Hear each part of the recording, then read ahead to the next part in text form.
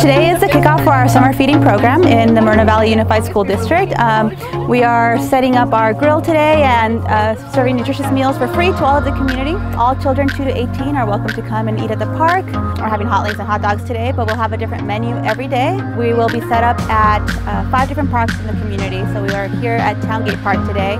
In addition, we also have the Moreno Valley Library with meals being served out of there as well. So I invite the community to come out between 11 and 12:30 every day of the week, except for 4th of July, to come get a free meal for their kids. Perfect.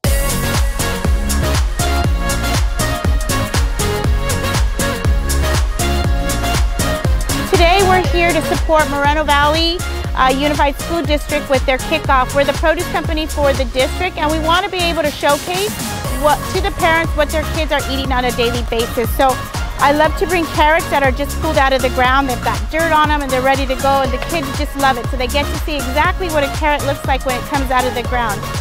We buy directly from the farm, so everything is fresh.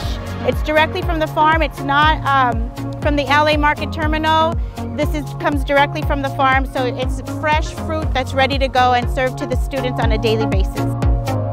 I think it's great. My kids have been waiting for you guys to have the lunch thing, because we've come here every summer for lunch, and so we always come here for lunch. And then I like this fresh fruit you have, and they have their fresh fruits, and it's really neat to have the kids eating healthy. So the point of this program is to kind of close the gap in between, school being out for summer and vacation time. We do have summer school for a lot of the kids, but we realize that in the community there's a huge need for this service that we provide. School lunches serve a lot of kids. We do have a lot of families that qualify for free and reduced meals, and sometimes that becomes an issue during the summertime when school is out and children may not have access to nutritious foods during that time period. So we started this program to kind of